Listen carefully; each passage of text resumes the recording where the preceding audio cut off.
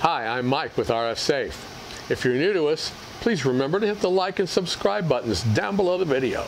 If you're a return visitor, welcome back.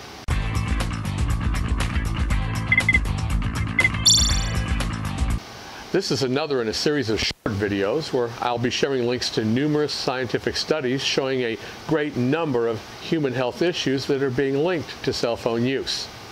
In this video, we'll be looking at how the use of cell phones is being associated with hair loss.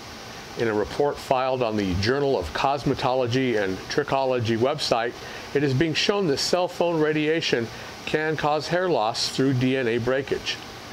The case report describes a patient who experienced hair loss around the left temporal and parietal area due to continuous, prolonged use of a cell phone. The patient was a 46-year-old man who had a history of prolonged cell phone use with continuous long conversations while holding the phone pressed in place between his left shoulder and the ear by bending his neck completely to the left and lifting the left shoulder upwards to hold the phone. The area of hair loss and thinning corresponded to the tilted position of the cell phone when it was held between the left ear and the shoulder.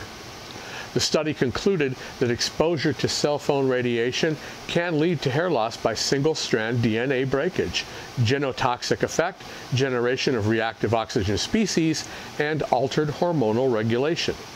In a separate study, researchers collected hair samples from healthy men immediately before and after using a cell phone for 15 and 30 minutes. Single-strand DNA breaks of hair root cells from the samples were found by using the comet assay, which is a simple and sensitive technique for the detection of DNA damage at the level of the individual eukaryotic cell. The researchers found significant increase in DNA single-strand breaks in human hair root cells located around the ear where the phone was held. Now, if you'd like to examine the report for yourself, I've included a link to it down below the video.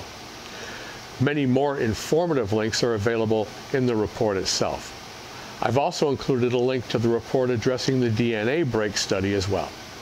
To be informed of other important videos in this series, as well as videos on other important health-related aspects of cell phone radiation as new studies and information become available, please remember to subscribe and hit the notification button so that you don't miss out on any other important information.